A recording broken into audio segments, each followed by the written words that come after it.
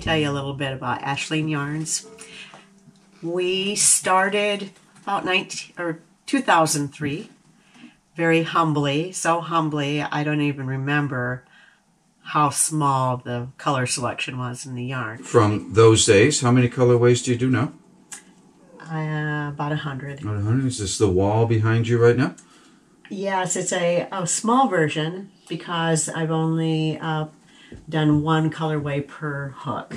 So normally at a show I'll have several hooks devoted to one colorway. So we stretch out about 18 feet with the grid wall at a show. All right, great. Now we're going to get into the specific colors, or some knitted up examples a little bit later on. But first, let's talk about your wool.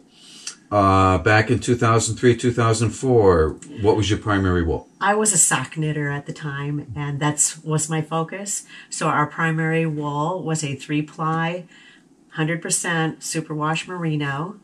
Nylon blend? No, 100%. I always felt that you could get away without the nylon if you knit the sock properly, which would be tightly. Socks are different from any other garment because they're worn hard, where a sweater definitely doesn't get worn like that.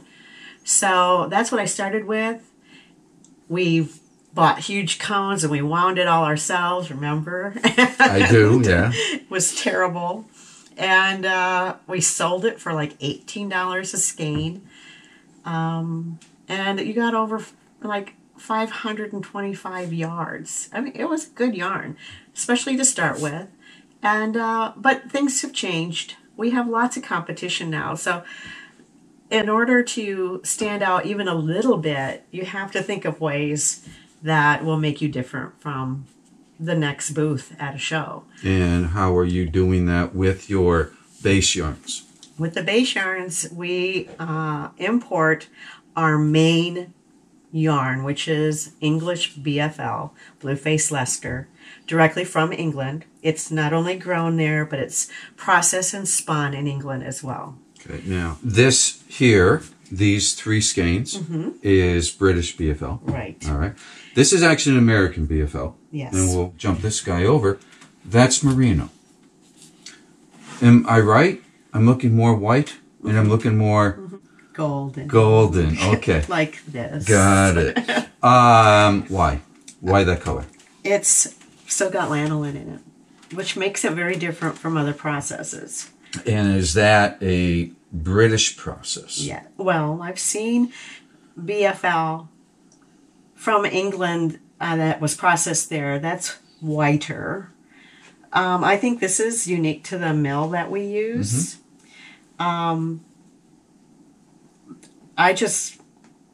It just makes it a little more of a challenge to dye, of course, because you're dealing with a gold base. You're almost over dyeing a color, almost like you would with yak. And sometimes you have to neutralize that with a pale gray just to get to a point where it's going to be more true.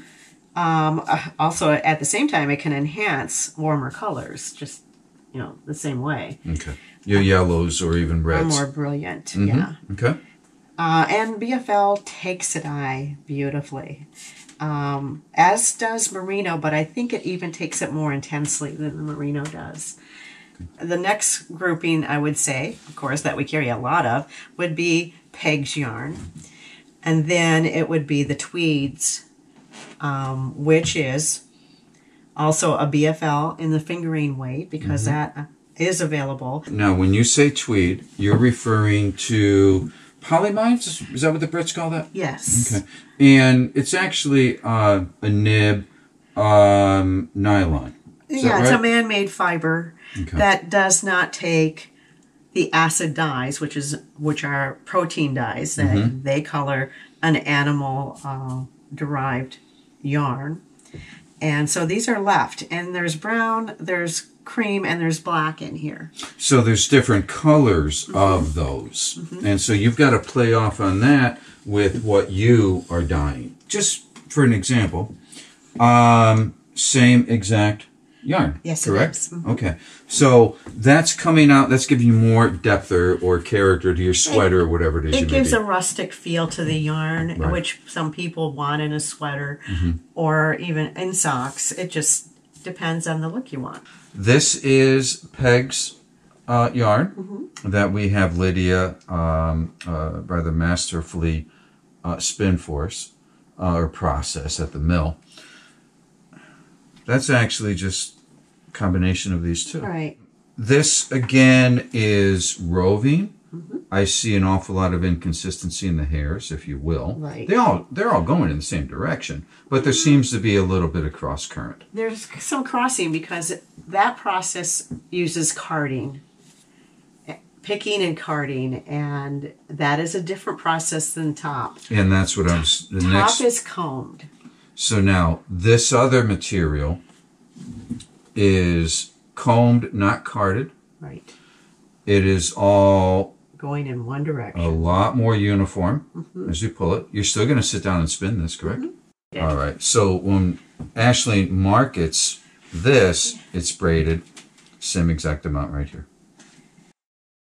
This is from Lydia's mill, Peg's Farm. Right. Okay. But now you've got this rather fuzzy looking cake next to it. You use the phrase tag-along, I think. Now, I want you to explain that in a moment, but if you look at this knitting, you got a wonderful stockinette on there, by the way. I do. You can yarn. see just how much color this tag-along brings. Now, that tag-along, would that be called a lace weight? Yes, it is. Okay, so you're using basically one skein of lace weight, and that's gonna take you a long ways, isn't it? Yeah, it goes much further than this BFL, although this one is a big skein. It's 4-ounce skein, which is bigger than the average. So it's a heavier skein. It's still the same length, like 250 plus, but it just goes further. The sweater over here on Cora, And Cora would be the name that you've given to your. my little mannequin here, she's like 1890. She's an early one. This sweater took like 3 skeins, which is pretty economical. And, because it's a custom done yarn, it's not a cheap yarn by any means, but it's still a reasonable price. Just to clarify, that sweater that we were just looking at that Cora's wearing, that's a pattern off Ravelry. Yes, it is. Correct? It's called Oldies. Okay. And Revi, I think, is the designer's name. But Oldies will get you there. Great. Now, let's go back to here with the tag-along if we can. I know that this is one panel on a kind of a vest sweater, we would It's call it. going to be a new pattern. I'm calling it a vest tunic. It's a vest, but it's open on the sides. So it has some aspects of being like a poncho in a way. But it just seemed like a good vehicle for this yarn and to use a tag along with it. And on the close-up, you could probably see the little bit of the colored lace weight in there. While that's out, just let me put down 3 other. You're not married. There are other tag-alongs, correct? Yes, and I'm not married to this one yet. We're still in the experimenting stage. Here you have a couple of hats. Are these two the same pattern? They're the exact same pattern, different colorways. This is going to be a kit. It's going to be called the Shaker Beanie. The stitch here is a stitch the Shakers used. And since we carry shaker boxes, I thought it was fitting that we use a shaker stitch. Down here, are these 3 different cowls? These are 3 different colorways. 4 different colorways if you count this one, and 3 different patterns. These are all on our website. These are Ashling Yarns patterns. This cowl and this one are actually the same. pattern, just in different colorways. We had talked about the tweed, and again, those are bits of nylon that are put into Right, and you can see my little hairs here. This is not completely done. No, I can see stitch markers in there. Let me pull this out. The stitch marker's still in there. And this is not one of our patterns. This is found on Ravelry too. And it's a cute one with double pockets. We used a coordinating colorway on the inside. This is actually called Seaweed. And this one is Splash. Those are the names of the yarns. Your yarns on Ashland colorways. Yarns website. Yeah. Okay. So that one's almost done. Almost. Now, this is the merino, obviously, tweed. And this is the Blueface Leicester DK. And this is the Boxy Boyfriend, I think. Ashland Yarns. I've handled that pattern 100 times. Open that up. So you've got then the pocket. Yep. Again, bit of a curl on there. Seed stitch detailing on the side. Oh, look. I need to put that back. And a little vent on each side. All right. And that is British DK in size. It's 100% BFL. And that is blue denim. Yes. And you got a nice variation all the way through there. You've knitted an awful lot of socks. Yeah. All right. Now, we've got 4 pair here. Each one of these, your patterns? Yeah. Okay. And these patterns are all available on the website for download, right? These two are initially for the new kit. Okay. So the new kit that's going to come out actually is a new pattern as well. Yeah, it's a very simple pattern. Great for beginners. However, I do have the heel that I prefer in the directions, but also a much simpler heel if you are a beginner. I mean, the worst part about sock knitting for a beginner is it's construction. You're starting with construction right away. Once you get it, though, I mean, it's the heel and the toe are the main issues. So you're going to have both heels in there. Yes. All right. My heel is a combination of a flap and a short row. And where do I see that heel in front of me? Right here. Okay. It's all of them have it, but you can one's see it a more little pronounced. bit better. This is the flap, Okay. just a small one. And then the short rows are here.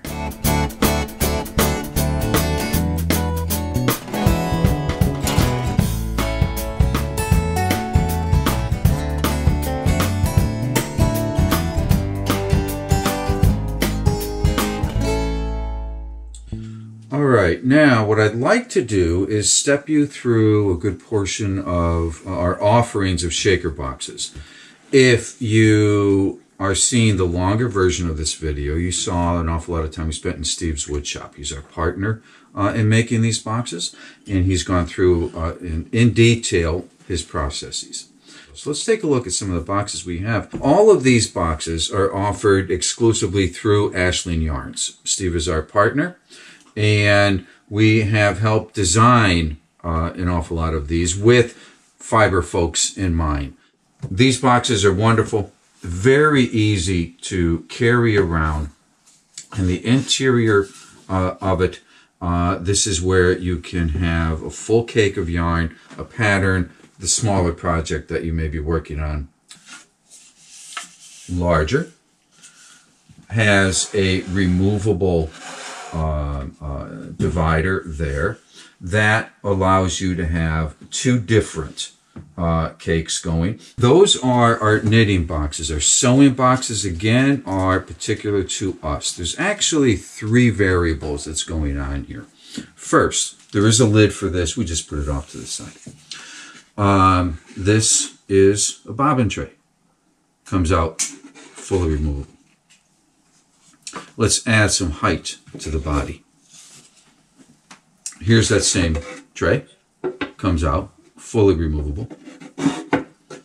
And you can notice 4 of those pegs stand a little bit higher. That tray rests right on them. You can see that. And then the lid goes on and you're ready to rock and roll. So we have our knitting boxes, all of our sewing boxes. It's still part of that genre. We have 3 different fabrics here. Krista's always adding fabrics. These are pin cushions. These are filled with crushed walnut shells. That's the way it was historically done. Crushed walnut shells will sharpen your needles, and there's no retention of water that's happening either. Now, all of these are for our fabric folks. Okay, now an awful lot of people enjoy a traditional shaker oval box, and these are just some example stacks. These are all in cherry. These are all in sycamore. These are a cherry base with a quilted maple top. One thing I want to point out, you can see there's a card here. Steve keeps his logo up there. We insist on that. He's an artisan, and we're not going to override that. However, inside each card is the history of where that tree came down and why. So now you know exactly what the history is of the tree associated with your box. All right, well, that is all of our shaker boxes. And we do have some other product line, Krista. We have handmade buttons, so don't want to forget those. They're made in Massachusetts by a couple that use Jacob sheep horns and salvaged deer antlers. Mm-hmm. And we also have a full line of collage square needles, knitting needles, and crochet hooks. Jewelry as well. Shawl pins. Mm-hmm. Our shawl jewelry, and a few little shaker items that we actually get from the Sabbath Day Lake Shakers. And well, covers it. And your colorways are evolving. Always. Your yarns are always evolving as well. Great. Yeah, the base BFL will always be the same, but others around it will change. Okay. You're on Instagram? We're on Instagram at Ashleen Yarns and Facebook.com/Ashleen Yarns. Great. Of course, our website, ashleenyarns.com. But what we really love is to see you at a show. That'd be great. Yeah, we'd like to see a show. Yeah. How's that? Yeah, great. Well, thank you for your time.